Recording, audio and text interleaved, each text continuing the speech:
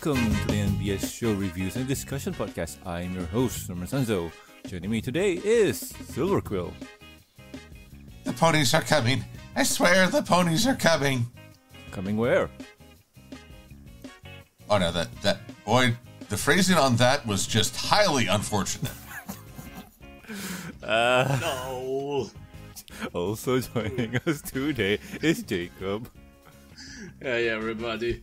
Seems like the Vulture Squadron's off this week since the pigeons with us today. Hey, at least it'll be fun. It'll be fun. Oh boy. So anywho, in today's episode, in today's review, we are going to review the My Little Pony Generations issue 5 comic, the last of the series. And in this issue, the main six and their new friends try to put an end to the evil Smooze, tearing friendship apart, and the witches, Grackle and Dyre, take their fight to Ponyville. Ooh. So before we get into the comics, I would like to ask Silver about his opinions on the on the series itself, since he didn't review 1, 2, 3, and 4 with us. So what do you think, man? I didn't? Oh. Well, let's see here. Generations is frustrating because you're waiting and waiting on the G1 ponies to show up and start interacting. Well, we'll get to that. Really, this is more the tale of the descendants with Grackle and Dyre. The focus is on them, and by extension, the Smooze ponies they send forth. So I feel like this is a series where it misses its main focus, but then tells an okay story about something different, something other than promised. But it's so distracting because you're waiting for the crossover. Where's the crossover? Why have they not crossed over? Bring on the crossover. Come on. Would you say that it's a bait and switch? Not quite a bait and switch. They do eventually make good on it, but it's a very long delayed promise. All right. So anywho, first impressions about the issue first impressions for issue 5. What do you think, Silva? Well, let's see. This is the one where the ponies, the main 6 era, finally start recognizing the impact of what's happening. And as a result, we get to see them experimenting and trying to figure out what's going wrong. But of course, you can't have a discovery without Zakura. Yep. Oh, there she is in the background. Oh no, wait. Oh, there she is in text. I see. A tool is always going to be used as a tool. So thankfully, she's finally involved in solving the issue. And we finally understand the difference between the Smooze of G1 versus the Smooze of G4. But we've waited a long time for the ponies to become proactive in combating this negativity. And now, finally, they're heading towards the promised crossover. Oh, yeah. Oh, boys. All right. Although this is also the twilight of Starlight's role. Oh, boys. Mm-hmm. But so basically, after this point, Starlight is going to have a significantly reduced role in the comic, and that's pretty frustrating. I mean, this is supposed to be at her school now. That's true. I mean, technically, there's a lot of things frustrating going on, but so anyway, Jacob, what about you? Yeah, pretty much what Silver said. There's a lot of frustration in this final issue. It's too much to just tell it out right now. All right. And as for me, it's rather interesting. You get to see the build-up of how they're doing stuff and what they're doing with their stuff. And we see that, they quote-unquote diluted their Omega rainbow energy thingy to items, so yay. But I'll guess we'll see that in action soon enough. And yeah, can't really go deep into it because there's a lot of interesting things. So anyway, if you guys at home have not watched this or read this comic yet, pause here and go do so. Welcome back. So we start off the comic with Twilight explaining to the audience at home and also the victims, the ponies that will be throwing their lives away in an experiment that Twilight will be doing on them. They're lickety split and minty, yes. Okay, that's good. So anywho, Twilight puts a protective cage around them and told Rainbow Dash to seep in some party streamers. Technically, they're the thing that's causing the ponies to go aggro. And we see that it takes approximately 40 seconds before the ponies go wild. And they they explain the effects and whatnot. And they have a countermeasure on how to cure them. And the items are, for Applejack, it's a lasso. Rarity, a mirror. Rainbow Dash is a rocket jackpot. Twilight is her heart pendant. Not really hers. I think it could be from the G1 ponies. Pinkie Pie is cupcakes. And the strangest of all is Fluttershy with Angel Bunny in a armor. Does that mean she's going to throw Angel at them? That's perfect. I guess, yes. But what the fuck is wrong with you, Fluttershy? And also Pinkie Pie. Oh, God. My question is, what does Pinkie do when she runs out of the cupcakes? I know. It's... Oh, my God. I haven't seen them in use anyway. Also, I should apologize. For some reason, I thought you said we were reviewing issue 3. Sorry, no, issue 5. Issue 5. Well, there we go. Because, well, we are at the Promise crossover, but the G1 ponies really have nothing unique to do other than attempt to murder each other at Twilight's entertainment. I know. I'm sorry for that confusion, Silver. But anywho, yes.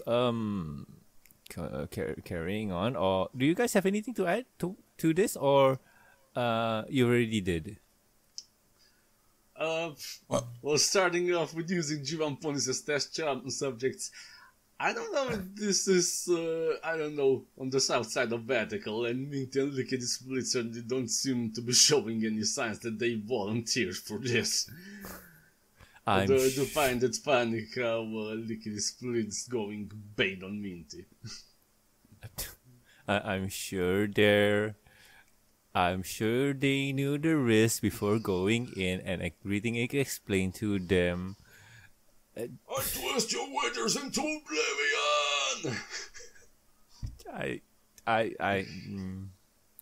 Actually, with just a little extra supply of the Smooze, you could get a pretty good cage match industry going here. Probably. I mean, honestly speaking, put this in any political debate office or something like that, and you'll see rumbles. I mean, 2 ponies enter, 1 pony leaves. Please, but anywho, carrying on. Followed by Mad Max Furry Road. Alrighty then. So anywho, we were talking about humans, right? We got 2 of them popping in from wherever they were. So it seems that Grackle and Dyre popped in to the world of Equestria. I'm confused. Why didn't they do that in the first place? they thought their magic wouldn't work outside the mountain, but turns out that rule doesn't apply to interdimensional travel. But if that's the case, why didn't they discover that?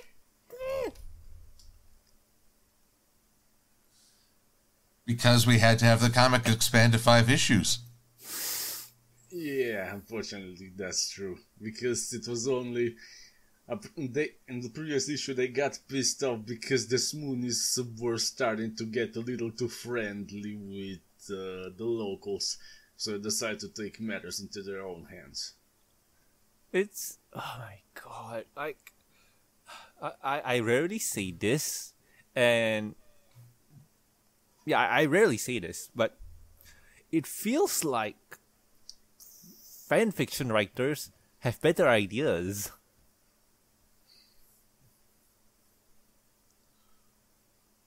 Well, if nothing else, we should take this moment to say goodbye to Starlight and Trench. And Mayor. And Mayor. They're no longer a part of this story. Yep. They got their paycheck and they're out here. Yeah, they're just gone. I'm amazed. I mean, Mayor, sure, she never seems to get to enjoy the task for the long haul. But Starlight, this has been her school under siege, her efforts undermined. But now suddenly it's Twilight's show and Twilight's fixing of things. Nope. And I just find that disappointing, especially as Starlight didn't get much of a run in the comics. Oh yeah, speaking of school, we also don't get any more of Student 6 except Ucelis and Yona, even though the rest were still active in the early parts of the plot, fanning all over the new teachers. Yeah. Yep, so say goodbye to the larger community. We've got to focus on the end. I mean, but the end at least does not justify. Those characters that you mentioned had screen time. Where the fuck is Spike? Yes. He's getting spiked. By Gabby? I just mean, in this case, getting spiked means being totally ignored and forgotten. I'm just saying that he and Gabby and who is Dragon Lord? Ember? Yes, Ember. It's been a while. Are out there somewhere playing. Yes. Playing. Mm-hmm.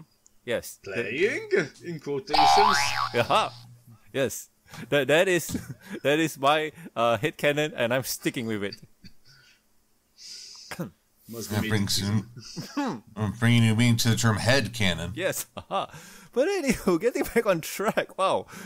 We just got over the first panel. God damn it. Oh boy. So anywho.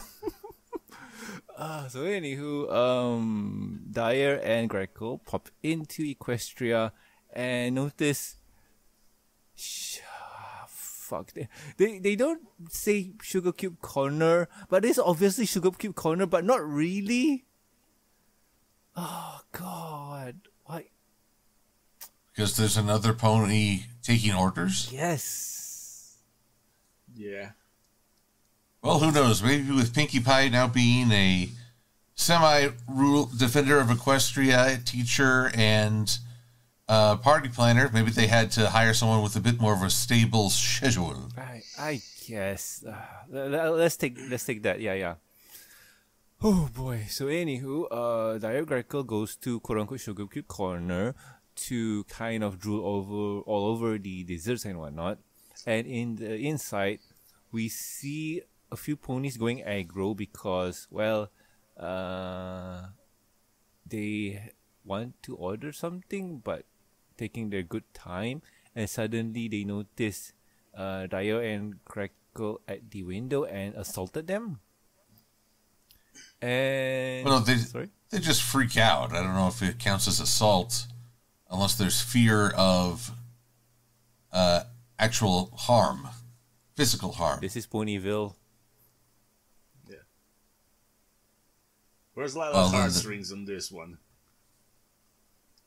Oh yeah, why are they not chasing down the monsters? Boys. they had practice, like after the teen time attack, they got prepared. Yeah. So, anywho, Dyre and Grackle run away from the mob of ponies that is trying to attack them, and Grackle is a bit pissed because all they wanted to do was eat nice foods and so on, and also be pissed at the Smoozies, whatever. And talking about the Smoozies, we see Vi keep cleaning up stuff because she's done with the deco, and Pinkie Pie going up to her asking what she's done. She did the whole place, like what Vi did the whole place on her own. The place looks amazing, and Pinkie Pie is amazed and appreciative and is going all goo over her. And she leaves Vi a present inside the auditorium, whatever it's called. And once Vi opens it, it is a bestie shirt where it's something like, "I'm with stupid," and the other person's shirt says, "I'm stupid." But instead of that, it's just besties with 2 hearts. Although that shirt looks Heartbroken. really badly designed. Yep. Mm. Well, no, it's the wrong half of the heart for starters. Second of all, it says it's ST, so I'm assuming that's the letter half of best. But that says ends. Which means Pinkie Pie has B3. Pinkie has cut you loose. You are now without her protection. Yep. Oh, man. She is signaling that you are no longer part of the family, and therefore you've got basically the kiss of death. Yeah, I mean, and oh god, this is terrible. I just look on her head just to see Pinkie's side of the shirt, and her shirt says STNs. Well, but that's what it says on Violet Shiver's shirt. Yeah. Well, that was sloppily done then. Yep. I mean, Pinkie's got to have a word with her printer. Yeah.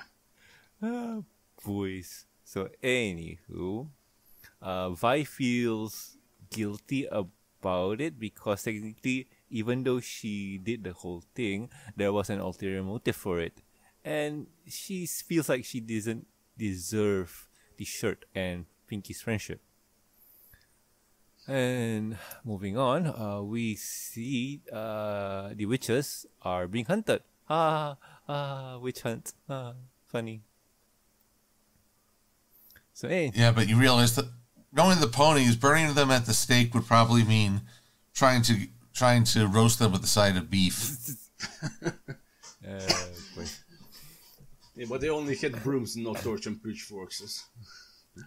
Because the store that sells pitchforks and torches are closed, so brooms are of course alternative. It's a clean sweep. I miss you, Silver. They're bristling with antagonism. I miss you. I'll fix that.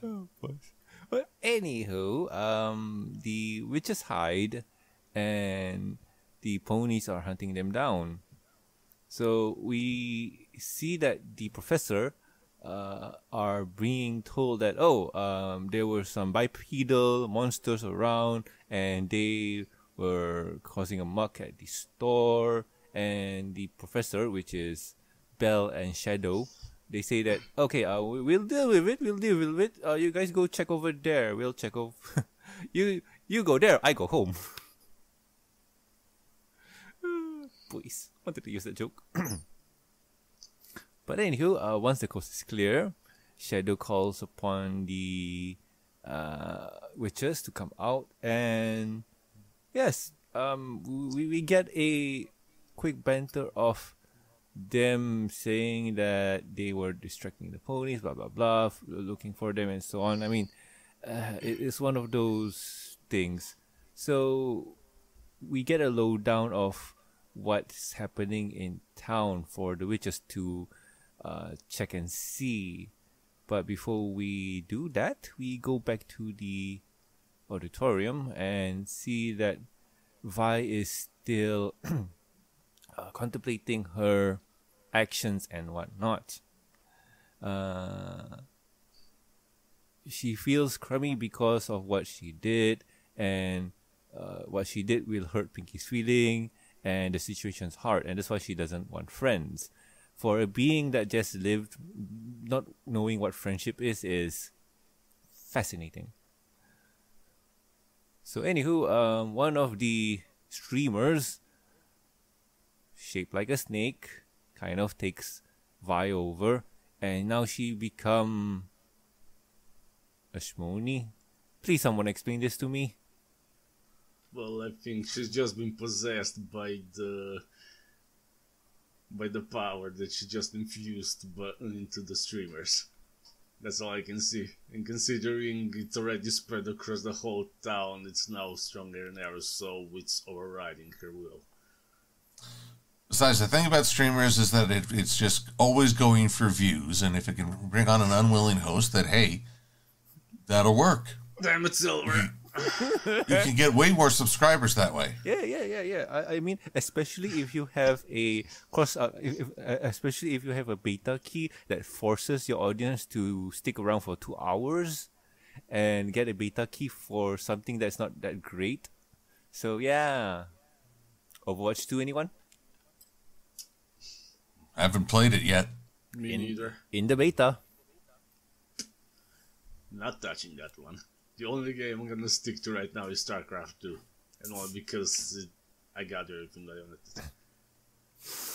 Anyway, before we continue on, let's skip back to the previous page where Grackle and Dyre are hiding in the bushes. Mm-hmm. And somehow the Smoonies walk all over them. I don't think that's a Smooze or Shmonies, because even though the colors are them, it's just the tail and the hooves for Belle are not right. Or it's just, I don't know, maybe it was just done quickly. Man. And again, there's a lot of inconsistency in this comic to begin with. That is true. Oh, also, Black Belle is pulling the Tempest Shadow promo pose. Oh yes, that's one thing about this, the art of this comic I forgot to comment on. Was it Michela Cacciatore? Did not have a lot of confidence drawing these ponies. I mean, this issue is probably the one with the most unique poses, but even then, she very heavily borrows from existing artwork. There are times where it seems like out and out tracing. There are times where it's like she modifies an existing. Yep. And more often than not, go ahead. The art struggles because it doesn't match the emotions being called for. Yeah, and at first I didn't really notice it that much. I do notice a few things here and there for issue 1. And then when we started reviewing this, we got to the point where, god damn, there were so much that it was kind of hard to ignore. In issue 4, Jacob pointed out that Shadow did the Rainbow Dash smug face. He totally snapped, so you should have listened to him. It's like, what? Well, what? And then there was the Twilight pose that didn't even have her wings. I mean, I remember that one quite infamously. So, on that topic, right, Silver? How was the community? How did it sound like? With the community, like people at large. Yeah, like depends on where you go. I mean, there are sections of the internet where they were just announcing this up and down. There was no talent, no effort made. It's just tracing the existing show, and therefore it sucks. Other folks may be more forgiving of a duplicated pose, but once you notice, it becomes really distracting. And honestly, I feel that the thing about tracing, because that's actually a very real issue in a variety of comics. In X-Men, in Star Wars, there are demonstrations of tracing going on all over the place. Wasn't there and I think really, I forgot what's called, the really bad fan fiction with the Avatar cast about, I forget exactly what it was, but one of the watchers was really displeased with the fact that, what is it called, Aang was the female from the water tribe name again? Kitara? Yeah, Kitara. That they got together instead of her and Zuko. And then she made the whole comic with redraws. With redraws, huh? Yeah. Well, I don't know of that comic. I don't know. If it's a fan work, I can be a little bit more lenient. Because, a fan may not have experience drawing and may rely on that to get a sense of things. Yeah, that's it's true. different with professionals because, again, tracing is a big problem in the comic industry. And yet you ask, well, why is this issue there? Are the deadlines, the unspoken pressures so great that artists suddenly have to trace just to get things done faster? Yeah.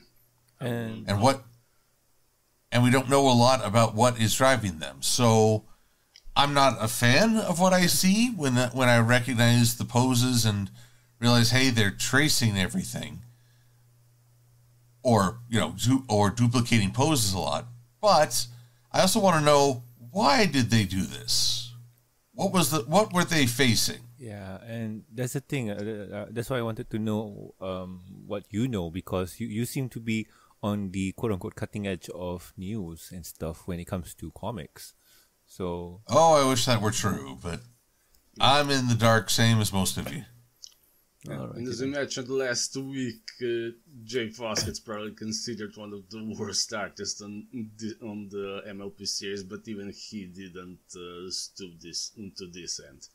Even with the egg whisk or whatever it was. Well, I don't think it's fair to call Jay Foskett the worst. He has his own style, and that, well, it may resonate with some, it may upset others. That's for sure. But I recall for one Friends Forever issue, he had this cluster of animals that he duplicated 3 times over on the same page. It's the exact same poses, exact same visibility, and you're like, oh, that's trying to fill up a page really fast with minimal effort. What was going on there? Yeah, and we're not on a Foskett kick here, but the point is, at least when he drew his characters, they were all original, in original poses. But with this one, it at first I can kind of let it go because the artist is new. This is her first time doing something like this, so shortcuts I don't mind. Yeah. But by the second issue to the 5th, you already have to stop doing that. But no, it gotten worse.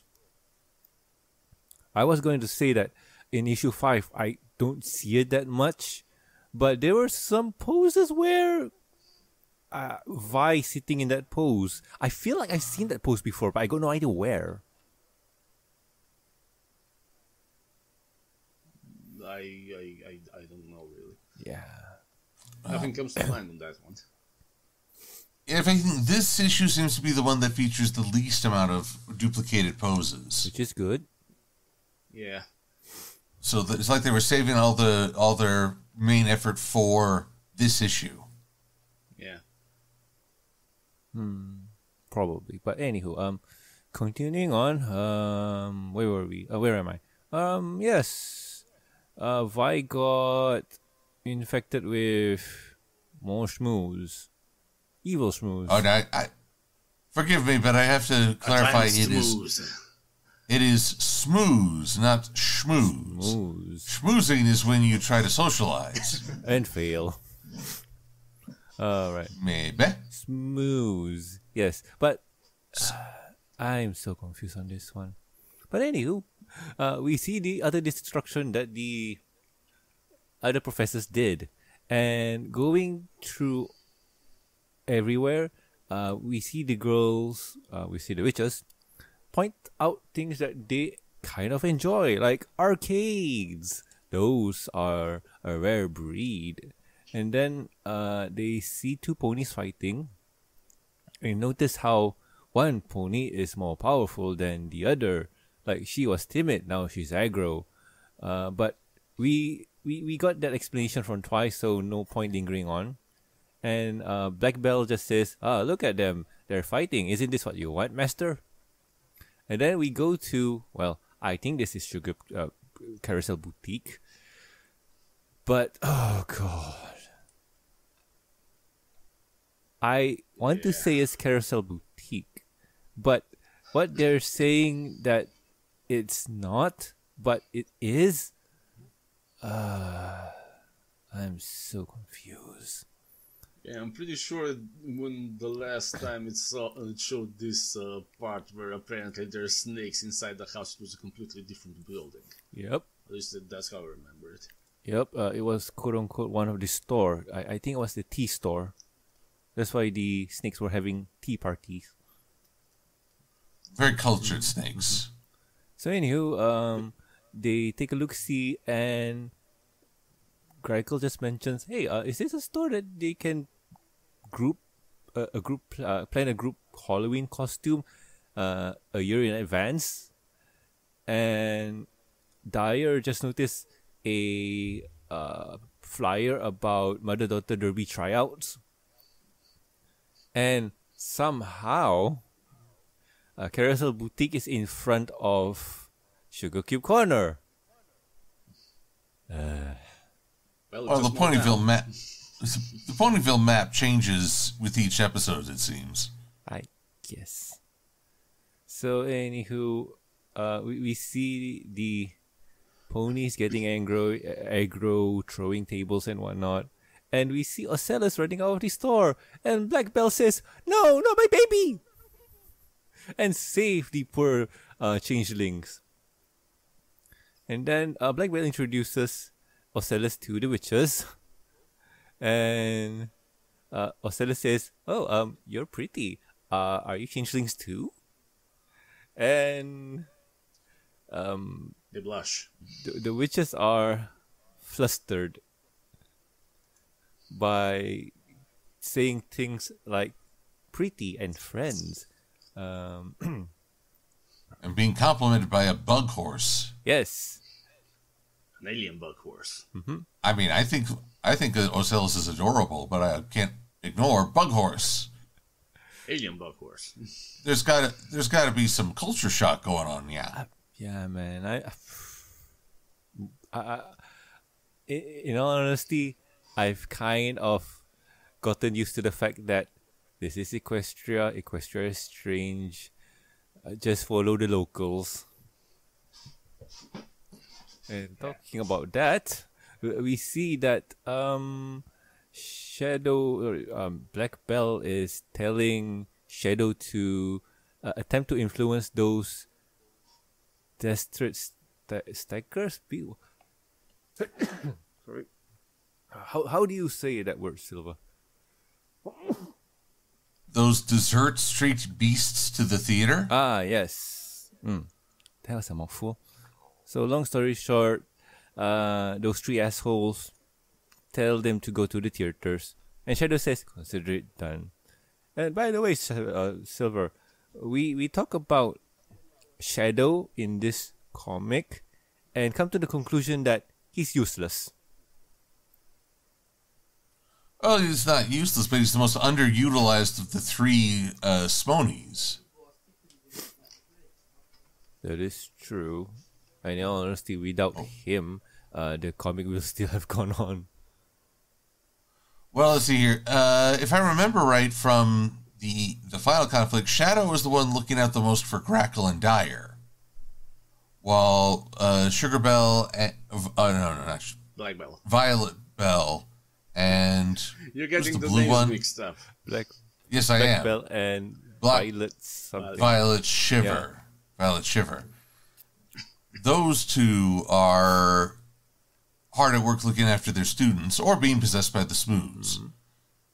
So Shadow is the only one looking out for the witches in this chaos. But that's too little too late. Is he?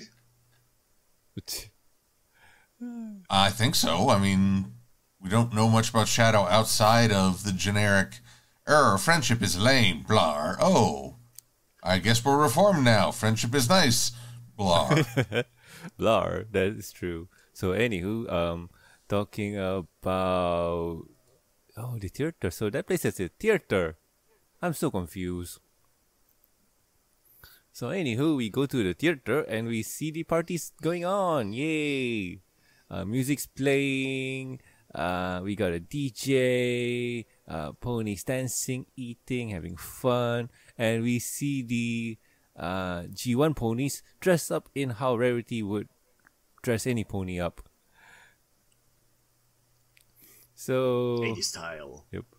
So somehow they're fighting. What? For some reason, I'm really confused about that one. Or is it?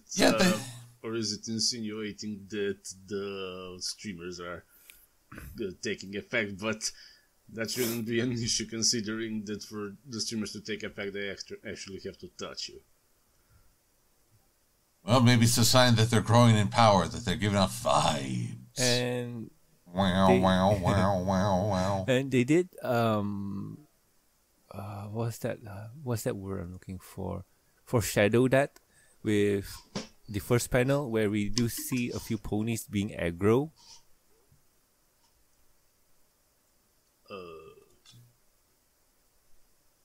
Super aggro. Just three, mind you, but still, it's foreshadowing. So anywho, the G1 ponies fight each other, and North Star tells the Wing 6 to kind of get the plan in motion. So, there's Spike! Okay. Oh, goody. Five issues in, and he's only there for a single panel. He's like the Where's Waldo. Yeah, I know. Yeah, that's true. So anywho, as the witches hit to the theater, they're kind of excited to get in and just kind of be in the party, just be at a party once in their life. So Gretel kind of decides to come up with a plan and goes to a Carousel Boutique and tries to find an outfit. And she does. It's the 2-person horse costume. And when they come in, we see Shadow and Black Bell kind of cringe. Like, oh God, I don't know this person. Get away from me. And then there's an adult-looking Scootaloo next to them with glasses and a different mane and coat color and no wings. But definitely Scootaloo-esque. It's just the main. So anywho, I'm sorry. I'm suddenly having flashbacks to that one scene from Equestria Girl short where Fluttershy came to the costume party dressed as the G1 pony version of herself. Yeah, I remember that. That was fun. That was done nice. But anywho, we get to, Twilight is announcing parties like, yo all, listen up, we met some crazy ponies, yo, and this is how they look like. We went to their place, and they were nice to us, so we decided to bring them here and kind of treat them like best friends and whatnot. Rainbow Dash, drop the beat, y'all. I said Rainbow Dash, drop the beat.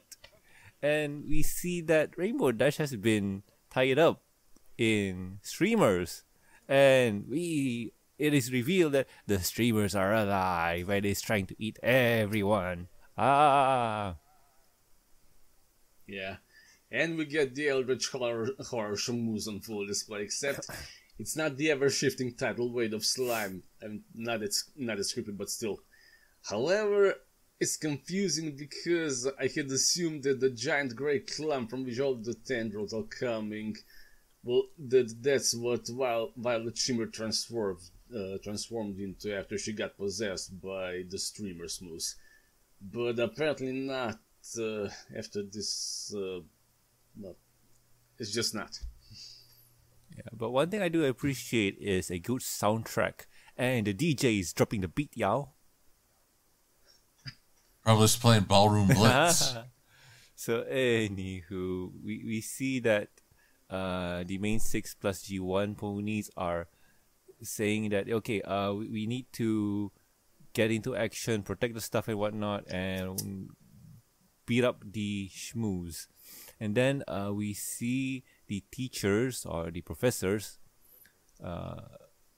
hurry every pony out of the auditorium, while the witches are confused on what's going on because they hear screaming but they got no idea what's going on. And that's what happens when your horse is patoot. Oh, horsing around. So anywho, we do see the monster, and I think this is what you're talking about, Jacob. Yeah. With the flame eyes. Yeah. Yeah. And it never shows up again after this panel. God. I thought that was Violet Shimmer until I saw the next panel. Yeah. And she's just there. God damn it! What? So fuck. Why would you? It's. Oh my god! How do I? This frustrates me on multiple angles because they brought something cool to the picture. They brought something cool to the table, and 0.01 seconds later they drop into the trash can just to reveal the real bad guy. What? Yeah, and she also doesn't have the possessed look in her eyes, even though by all measures she should be. Yeah. It's inconsistency. There's a problem where they have an idea, they like it, then they throw it away because it doesn't work, and they forgot to erase the previous one. And, this is foreshadowing to something that's going to piss me off later. We can watch the countdown to a Norman expletive fest. Okay, so anywho... Feed your rage. Well, anywho, we see Violet appearing to become Big Boss Violet, trying to fight with Twilight, and they say that we're ready. We got our gear on, and the streamers stole everything. Yep. Yeah, and you notice that when Twilight is shooting a rainbow at her, it bounces off of her. Mm-hmm. And she's not wearing the locket anymore. Also, the pose seems so familiar. Is this the Celestia versus Nightmare Moon pose for that toy? Not that I'm aware. Okay. So anywho, before we go, this is where I finally realized what that thing was in the previous chapter where they tested out the rainbow on a bunch of dummies, and one of the Smooze streamers came closer and it suddenly started to turn rainbow. Mm-hmm. Yeah, basically it was absorbing the rainbow magic to make itself immune to main 6 power, which would explain why none of the enchanted items are working on it at all. That is a good explanation, but I highly doubt that. Well, there had to be some explanation for why they put that thing in the previous issue. I point you to the Eldritch Horror. I would like to further test this. Can we throw Angel at the Smooze a bit harder? Yes. Like terminal velocity harder? Yeah, we should. But Jacob, I like that idea. Makes sense. But I point you to the Eldritch Horror in the previous page. That's with ice burning. Yes. It's good. It's a good explanation. It's a good theory. I highly agree with it, except for the part where the Eldritch Horror appears and suddenly fights there. So Yeah. any consistency, and also Twilight has her necklace there. Inconsistency. Okay. I think we found Norman's catchphrase. No, What? actually, it's his. I'm just pure rage. I'm just angry right now. It's oh my god. Everybody's angry. The Smooze has infected even the readers. Boys. Anywho, carrying on. Vi's on par with Twilight that she managed to crack the floor by stomping at it, I guess, and eat Twilight holes. And we see that the professor are having a hard time with the streamers, and the witches are about to get devoured by the earth and also streamers. And Shadow goes up to them and knocks them down before plummeting into the deep depths of wherever they were going. So One last minute attempt to try and make him a sympathetic character. who? Shadow? Yeah. I doubt that. He, like Silver mentioned, he's loyal to the witches. Yeah. So And he's also like, forgive the pummeling, masters. You were nearly devoured. I'm oddly clinical in this time of crises. Yes. we all know he's trying to get favors. Like he's kind of trying to be the favorite one. Stuck up. Masters, I'm a good character, aren't I? Aren't I?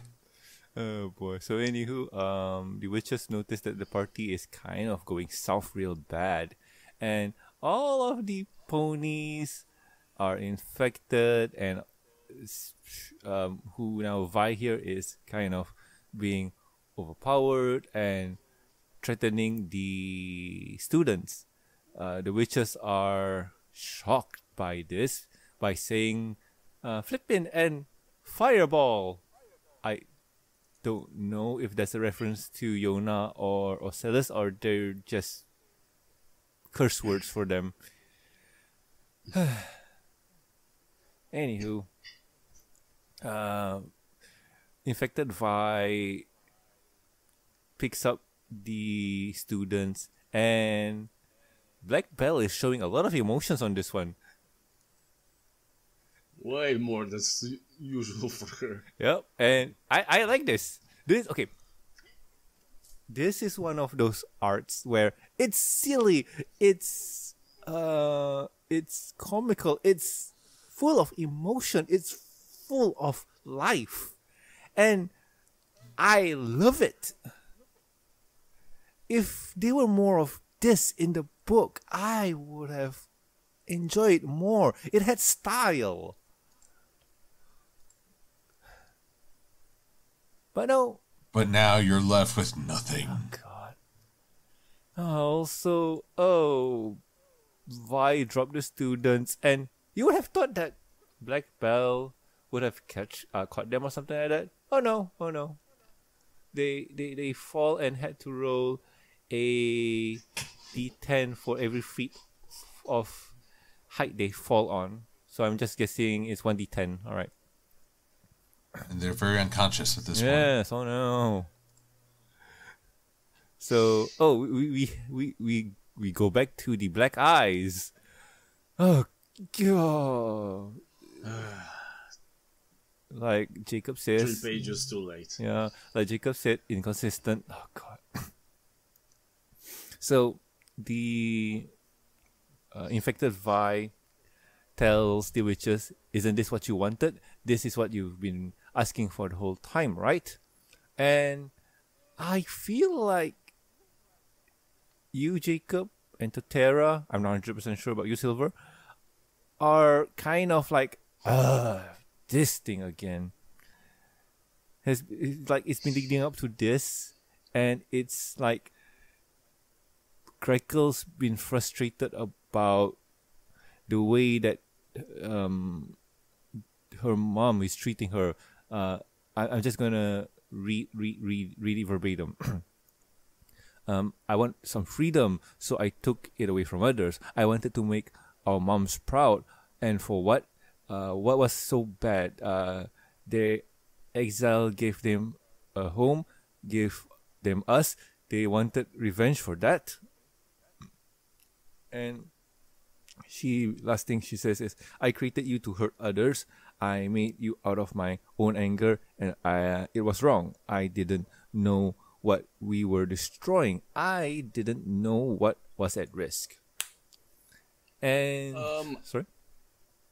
I think I'm gonna call bullshit a bit on this one, because for starters, going way back a few pages at the beginning at the end, say, but the witches are suddenly horrified by what Smooze is doing to the ponies when that was their intent from the start. And I don't know why.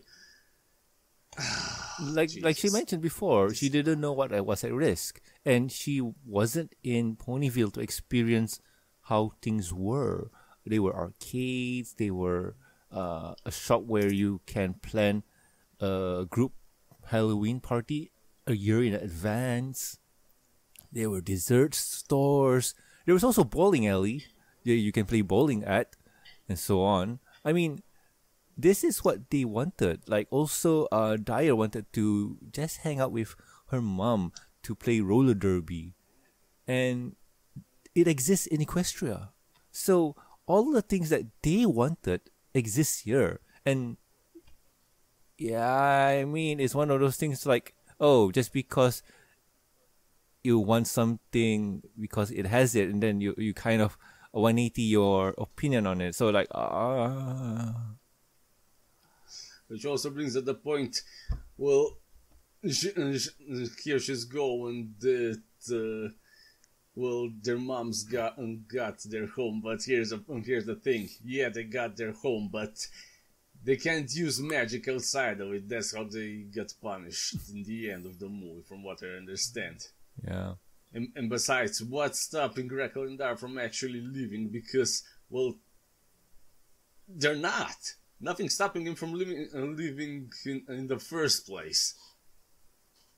In their own dimension, I mean, not in the G4 one. They could have gone somewhere else, but they just chose to stay in the volcano. I mean, The only thing that they can't do is they can't use magic outside the volcano, just like their moms. that's what they've been told. And that's the thing.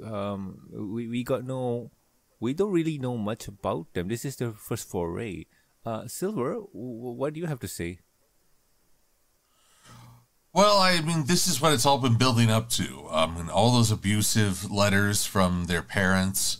I can understand the fear of going into the world without magic. I mean, if it's something that is the norm of your everyday life and then suddenly you have to give it up, I could see how that would be intimidating. Let us pretend for a moment that in your household you speak your native language, but outside the home, everyone else is speaking, let's say, Italian. Do any of us here know what... There we go. So, to go forth into that unknown can be frightening, intimidating. So I can understand why they didn't just go. But here they are. They finally sampled the great wide world. And honestly, I could see them giving up magic if it meant that they could go out and live more. Or, heaven forbid, they discover a different kind of magic. Mm-hmm. The magic of friendship. I need to show you a video, Silver. Friendship. What was that? What was that? His magic button. That... Wait, you did that, Norman? No, it's all him. No. No, see, I can do it with just about anything. Gonorrhea.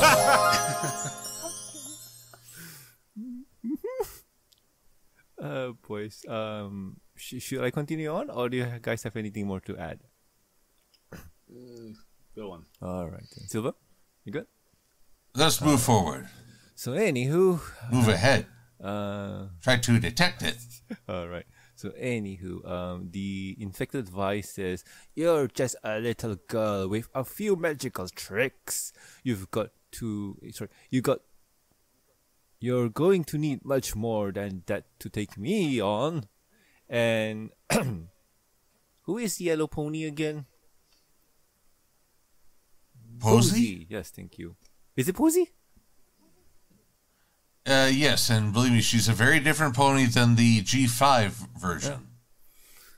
So, anywho, she says she got us, and we see that the whole crew is kind of ready, raring and ready to fight.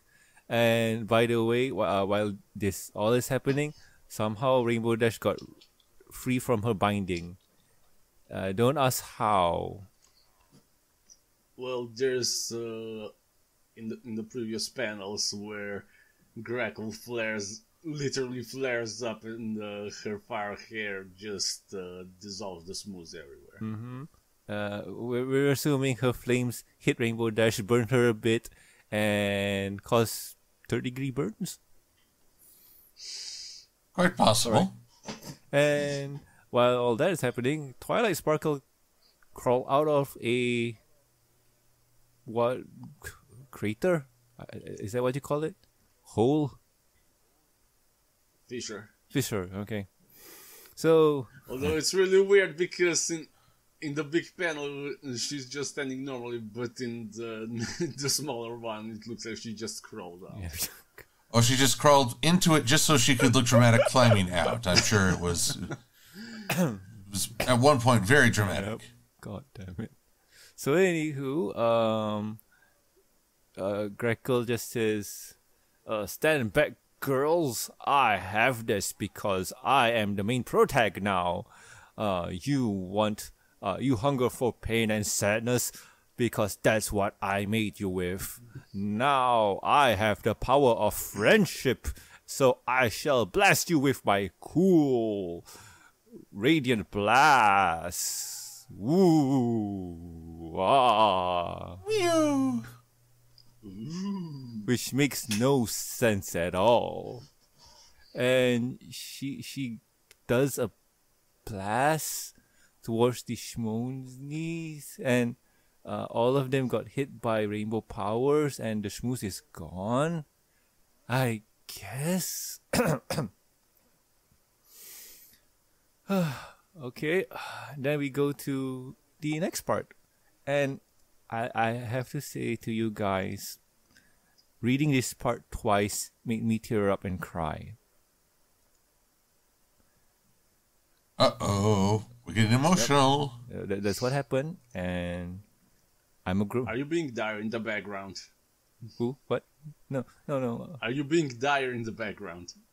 No, not to that level. But no. What I'm saying here is that the way that it's written, the way that is drawn, the way that the message is coming across, it's really tugging at your heartstrings. Long story short, Grackle realized what she did and apologizes to the Schmoosies and tells them that she's wrong and she'll never forgive herself for doing what she did because she's just rotten like their mums. And North Star says, "Nah, you're nothing like them. You're better because when you notice, when you know what's wrong, you stop and correct it yourself." And then we see Pinkie Pie coming in, handing over Vi the other half of her shirt, which still spells wrong. And they kind of it struck a chord in Vi. And although Now that I'm looking at it, I wonder if it really says Street N. Oh God. Yeah. What's happening to her eyes? She's trying to cry. It looks like they're being eaten by something. Yeah. So anywho, My lips sucking on. but anywho, as Black Belle is disappearing, we see Ocellus coming in, hugging her, saying that you're the best teacher ever, and Black Belle being uncomfortable, but we all know she loves it. And then this, fuck. Wow. Yeah, I completely understand the reaction. Like, the next one is the final page of the comic, and it feels like really, really rushed. Like, it feels like there should be at least 2 more pages for this.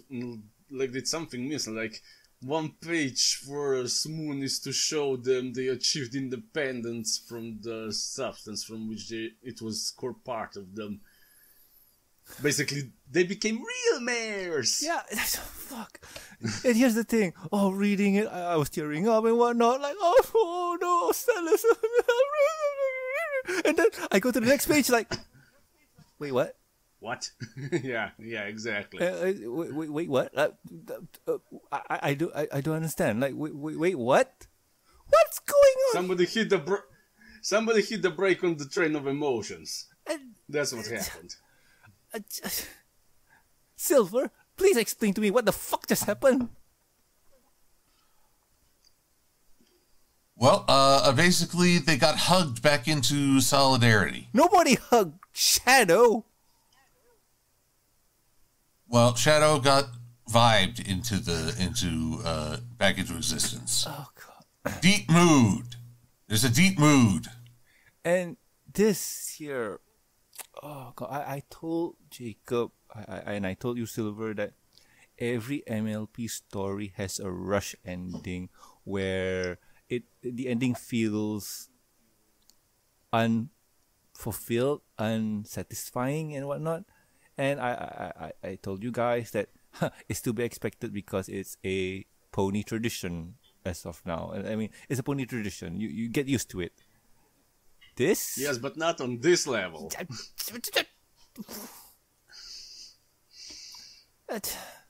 I mean, what the? I don't understand. Would 2 more pages really be too much for this? I don't know. I'm at a loss for words. Silver, you want to take over for the end a bit? Okay. I mean, please. Okay. All right, for the end. After being positive back into existence, the now regular ponies, I suppose, are still full-time teachers at the school, even though they've only just begun to learn about friendship. Then again, let us consider that the School of Friendship's curriculum is a bit wonky. Very wonky, in fact. And then there's the question of what to do with these witches who are courageous, who came through for their friends even when it was hard. And the witches decide that they need to explore a bit more before they decide on a new home. They also need to go back and find Trench, who is nowhere to be seen through majority of this comic. He's only in one little circle bit at the beginning. So the G1 ponies and the descendants of the witches decide that they're going to tour around Equestria a little bit. You know, maybe get a van, go down the way, try to find the true America, Equestria, and become hippies. Hippies. Yeah. Hippies everywhere. Help. Mommy. I can dig it.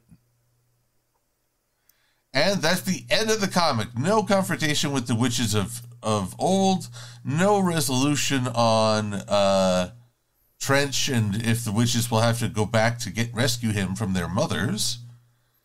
And the punchline is missing. Which is ending. Yep.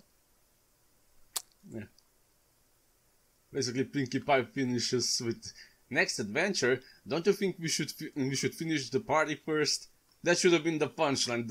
That's the second page that should have followed the fanfare. Yeah, I mean the like a full page spread of the ponies dancing and whatnot. Like, I mean, that will be fun, right? Yeah.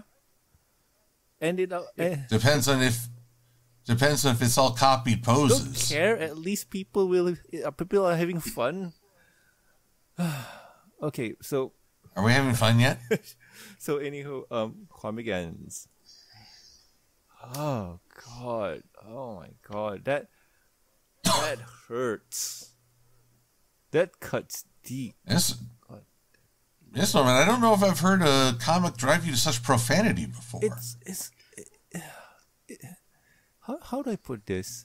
I was very forgiving with the comic, kind of understanding because it's a new artist, so if the art's not that great, it's kind of their first time doing ponies and whatnot, so it's forgivable, you know, first time artists doing stuff, and we should kind of encourage them to do better and whatnot. Yeah. What I can't really forgive is the whole inconsistency of the series, and I'm guessing I'm just giving my final thoughts now. So yeah, it's the inconsistent art style. It's the way that they told a story from point to point to point, where they bring something up, then forgot to resolute it, or just forgot about it at all, and it all built up to the quote-unquote ending. We see the Smooze, the professors fading away, kind of learning what true friendship is, learning their lessons and so on, and kind of going to fade away to suddenly appear to the next page where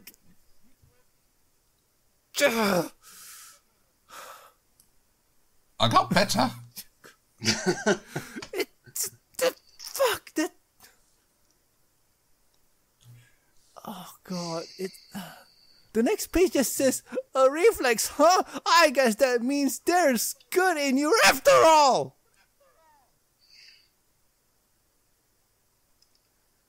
Well, isn't there?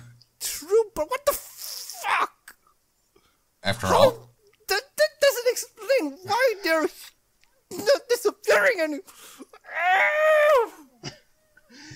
Jesus, you didn't get that frustrated with the ending of the Siege of the Crystal Empire. Sombra had a better resolution than them. I'm just taking in the sounds of Norman's impotent rage. I completely understand his anger right now. Rage? It's Rage! It's oh my god! It's just. Yeah, as I said, if only there was those 2 more pages, I think this comic would have been passable. I think it's going to take. I think it's going to take more than just 2 pages to mend what is off about this story. Well, no, I was talking about Norman's condition right now. Yeah, I mean... Norman's condition, I think you need to add a little steam valve on the top of his head. Oh, God. No, but... I have a feeling people will agree with me on this one, because suddenly turning this switch without even a haha got you kind of moment, like, wait, what? Like Silva mentioned, I got better. No, I completely understand. Silva, what do you think? Well, it's over. It's done. And in a certain way, there's a relief because, well, this was a series that promised one thing and instead delivered something very different. If you had changed the title of this to, say, My Little Pony Legacy or Descendants, then I would feel it was on target. As it is, well, not. It's just My Little Pony. We promised the G1 is coming. It's like Game of Thrones. The dragons are coming. I promise the dragons are coming. Meanwhile, the theme song is going, wiener, wiener, wiener. Or winter's coming. Sure, winter's coming. Oh no, it's the dragons. Everybody cares about the dragons coming. Oh man, talking about dragons, have you seen the D&D trailer? Oh, Not yet. Let's finish this one first. God damn it. But, well, it ended. I don't feel all that deep a connection to the reformed Smonies, as they were pretty stereotypical. Oh, good and kindness are lame, yo. So, you know, they're there, except they're not. We'll likely never see them again. Bye. Yeah. They might as well have disappeared. They didn't fade from existence in the story, but they will in continuity. So true. God damn it. And I do mean that they forgot Trench and Starlight Glimmer, which feels like a massive disservice to the characters. Too, and Spike, and Sakura, and the CMCs. And CMCs. Discord, who was on... Yeah, they were on the cover with Discord of issue 3. But the were ultimate never... cover by Agnes Grabowska, you mean? Yes, and we're never, ever, ever, ever featured in the show. Or in this comic. Also the Student 6. Yes. Well, they got featured, but... You Only know, for the last first I saw... Actually, wait. Were they still unconscious by the end? We see only Ocellus. Yeah, only she's there. Let's see. Lots of hugging. Yep, Ocellus is there. Yona may still be unconscious in the back. I mean, has anyone checked her for concussion? Or better yet, has the fisher eaten her?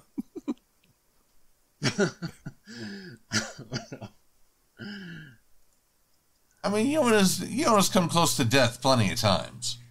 At this point, I believe Death is having a near Yona experience. You know, on a side note, where's Senbar? Like, where's he? They're a couple, right? So, where's he? Shouldn't he? He's hanging out in the back, waiting to see who spiked the punch. Oh, wait, it's Spike.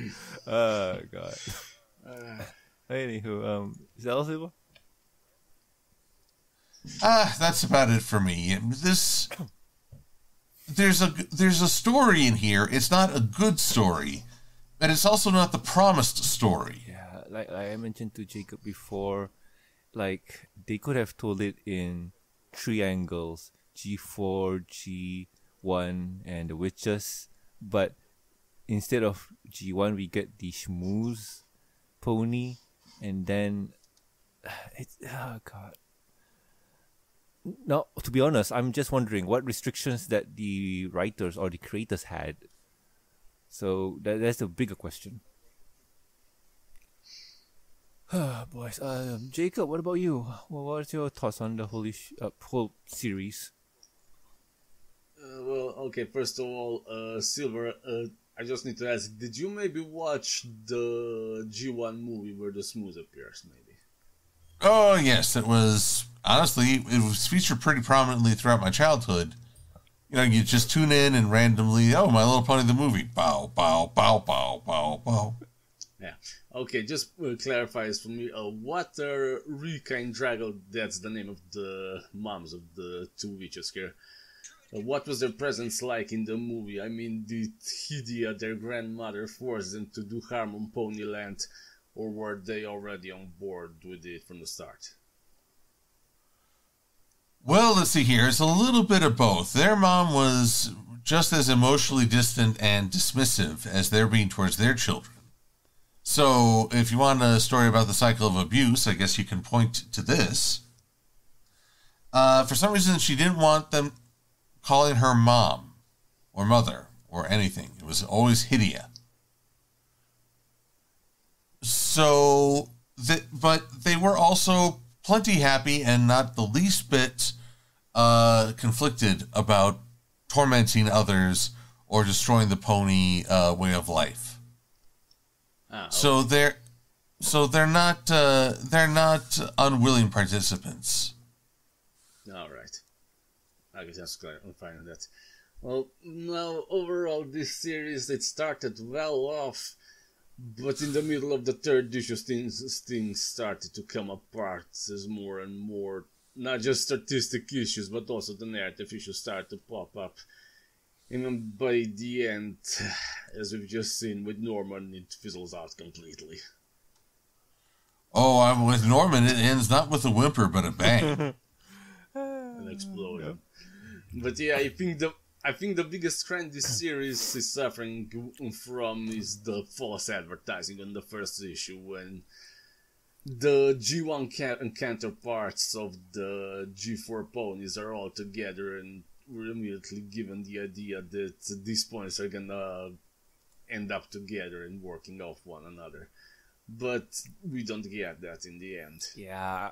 And the worst of all, it takes like until the fourth issue of the 5-part series before they actually become plot relevant.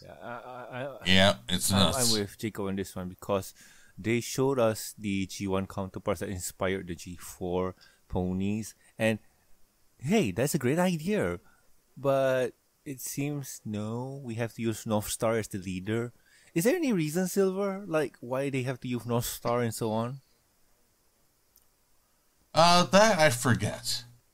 Because it feels like it's not random, but it feels like these are the quote-unquote main hero team for the G1 ponies, even though Firefly is quote-unquote the popular one. She appeared in the intro and so on.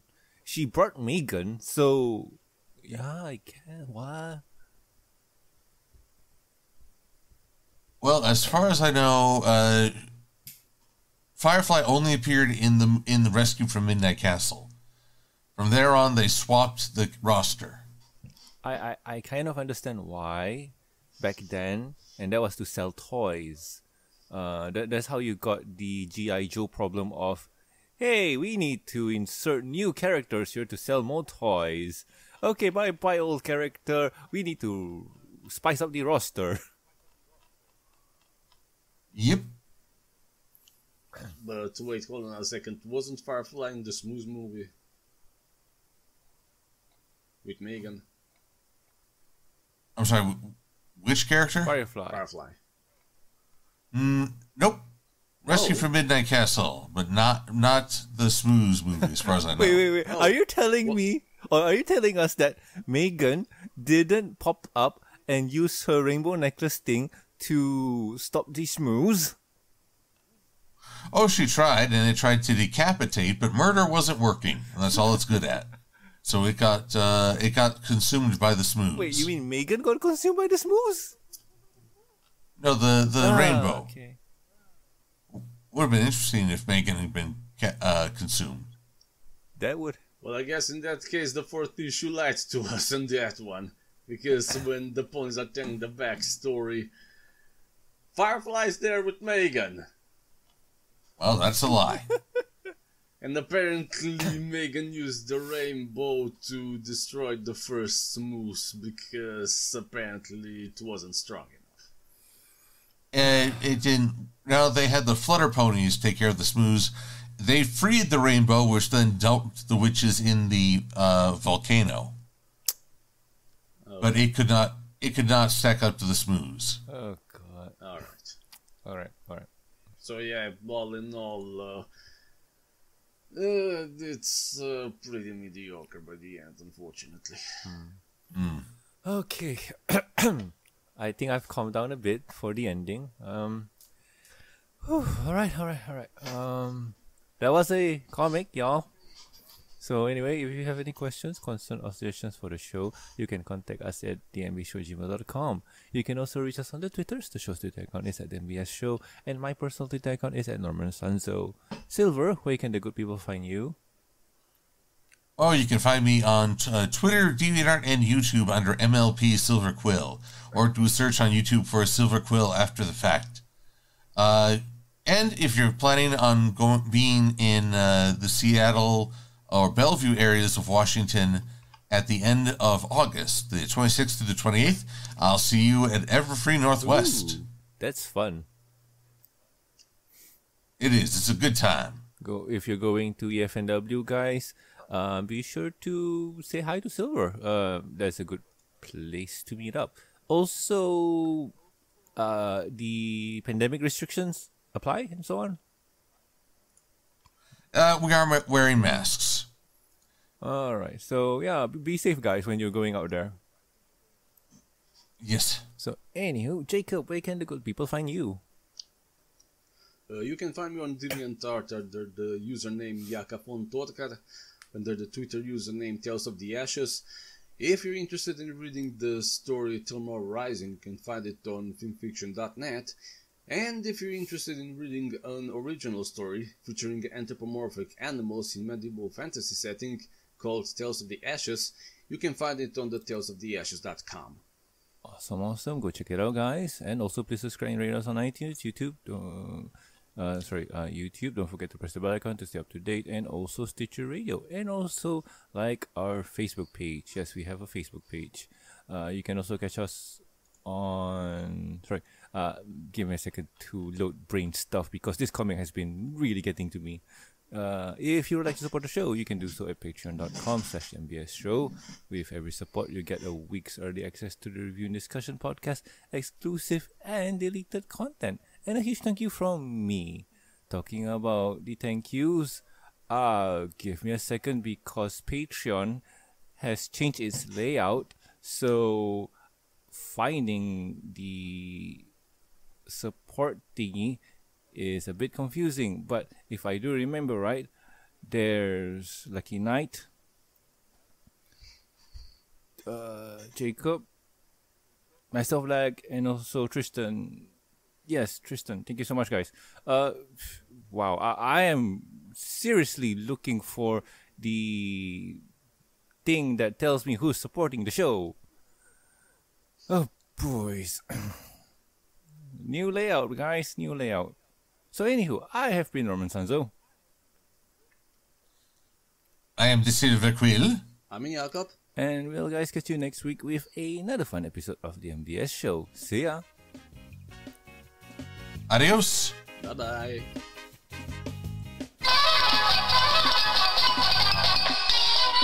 So, yeah. Wow. This comic here really pushed buttons. Dude, it lit a fuse. You could almost say it was a flurry of emotions. Guess. God damn it. I hope I don't get that angry in other issues. Well, you're gonna hear a lot of anger from me on that in the next one.